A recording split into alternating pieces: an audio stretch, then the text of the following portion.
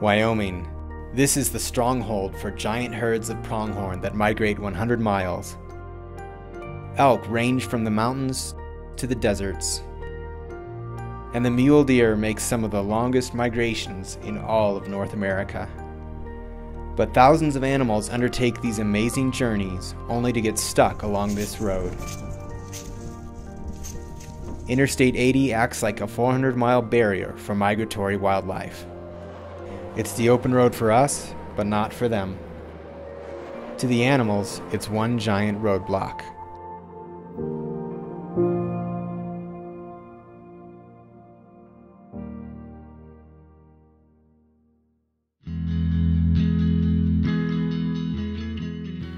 I'm a writer and a filmmaker, and I work with the Wyoming biologists to track big game migrations.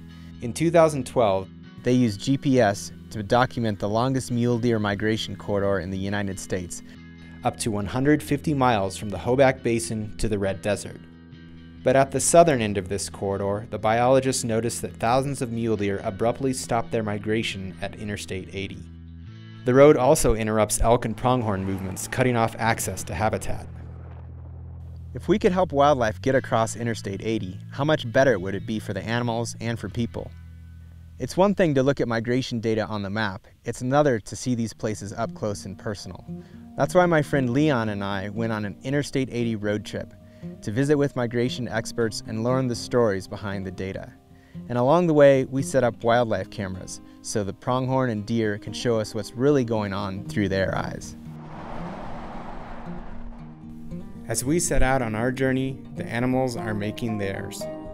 Right now it's mid-October, and this is the time of year when animals are moving down from the mountains and coming into this desert where they'll group up along Interstate 80. To survive in this harsh landscape of mountains and plains, they need to migrate, sometimes hundreds of miles, to avoid snow or to find forage. There's a whole history of why this area is really important to people and animals. Southern Wyoming really ties this country together. It's a desert gap surrounded by higher mountains, a low point on the Continental Divide. This geography is the main reason why big game animals and Native American hunters have moved through this area for thousands of years. About 200 years ago, fur trappers came through Shoshone land. Then the Army came, the railroad in 1868, and the Lincoln Highway in 1913. This route was the obvious place to build the interstate. In 1970, the last section of Interstate 80 in Wyoming was completed. The road now sees about 13,000 vehicles a day. That's about one every 9 seconds. Unfortunately, the east-west migration of people blockaded the unseen north-south migration of wildlife. It was unintentional, but we disrupted the connectivity of the habitat. I'm here with biologist Hank Henry, who did a lot of mule deer research in this area back in the 1970s. So what was it like to see the mule deer migrating across at that time? There were quite a few of them. It was real historic, and we documented over 1,000 were coming across this stretch of road there at Dana Ridge. We were averaging 50 to 60 deer deaths per year, and the highway was a lot of times iced over, and cars couldn't stop, so it wasn't pretty. The Wyoming Game and Fish Department, before the highway was even built, recommended tunnels that were 10 foot by 10 foot and 100 yards long because they realized it was a heavy deer migration area. The deer were reluctant to use those. An exclusion fence 8 feet high was put in along both sides of the highway. However, they went around the end of the fence, and that was a big problem right there. I would get up every so often in the night, patrol the fence with spotlights. If I see deer, I would shoot Roman candles at them to move them back. I couldn't patrol it 24 hours a day, and we had 33 deer killed within the fence, but they eventually started using the machinery underpass. That's the one that all the deer were migrating through. And then they could look up to see the sky. It was a real quick through and out. The whole 400-mile stretch of the highway in Wyoming, they're some of the only structures that exist. If you're going to keep the deer off the road, you've got to allow them a solution to migrate.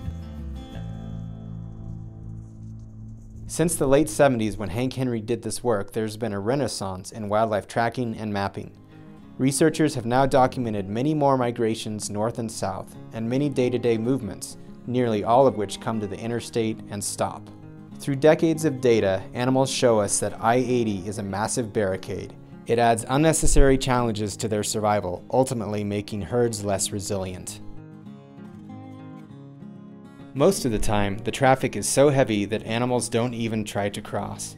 Up to 6 lanes of travel, as well as the railroad tracks, make a nearly impassable barrier for wildlife. That means they can't move to the right habitat at the right times, which is their most important adaptation.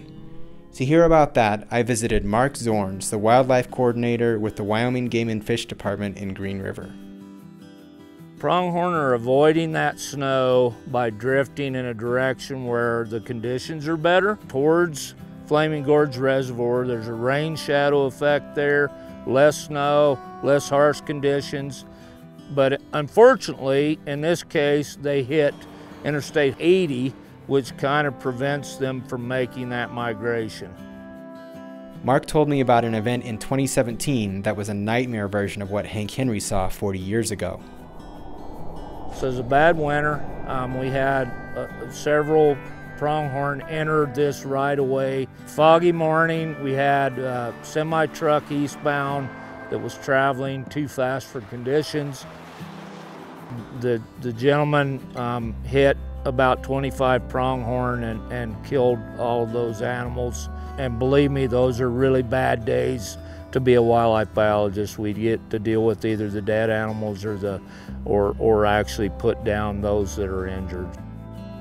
So what are some of the solutions that would work for crossing on Interstate 80? Pronghorn do not like using our deer underpasses. They don't like using little tunnels. They want to be able to see. They want it to be open and expansive. And unfortunately for pronghorn, the solution is an overpass, which are much more expensive to build. But ultimately, I mean, if that's what we're trying to achieve, we need to find the money and do the right thing. Every year, there are a couple hundred wildlife vehicle collisions on I-80 and 6,000 across the state of Wyoming. These accidents can be deadly for people, and they cost upwards of $50 million in damage every year. So we're already paying for this situation big time. The good news is that Wyoming has already found solutions that work remarkably well. And to hear about that, we came to Pinedale to meet Pete HALLSTEN, a WYDOT engineer who helped lead the Trappers Point project. So what was this stretch of road like before this was built? Well, every year, spring and fall, the animals migrate through here. So it was like running a gauntlet with all the traffic. There's a lot of risk for motorists, a lot of risk for the animals. So we decided to build a series of grade-separated crossings for the animals. 6 underpasses, 2 overpasses, and about 12 miles of the tall fence. When we first started seeing the animals come across and seeing the film of the big groups, it was really exciting.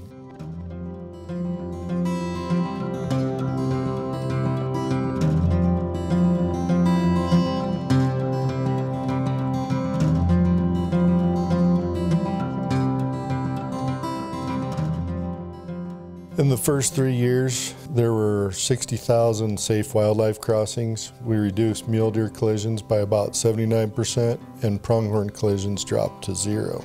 It was every bit as much about connectivity as it was about the money. The Trappers Point project was about $9.7 million, but we think it would pay for itself over the first 10 years because each animal vehicle collision cost about $11,000 in property damage, and then every deer that didn't get hit was worth about $3,000 to the state.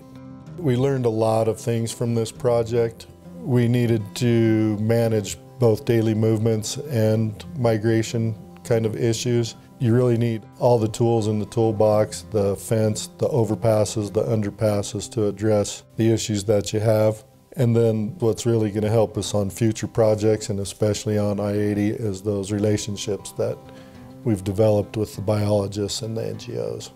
Successful projects involve combined efforts of the public, Wyoming Department of Transportation, Wyoming Game and Fish, and federal agencies, and also the private landowners that have stewarded migration corridors for generations. Wildlife crossings really work, and they are popular with motorists and hunting groups like the Muley Fanatic Foundation.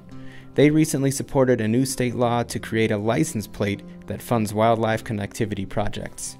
We hear a lot from Wyoming folks who want to see more crossings, especially on I-80. I think as a state, we'll chip away at it and make it happen. Interstate 80 remains the single biggest barrier and the hardest to fix. But then I think about all the amazing things that people have done here.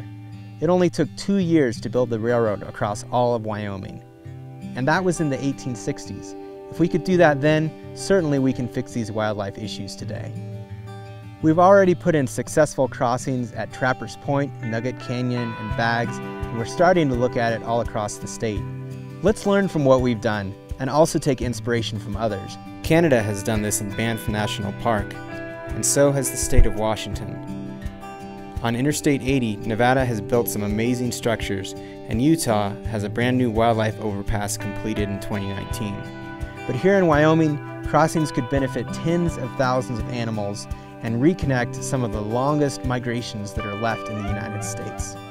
By working together, we can build crossing structures that will keep Wyoming wild long into the future.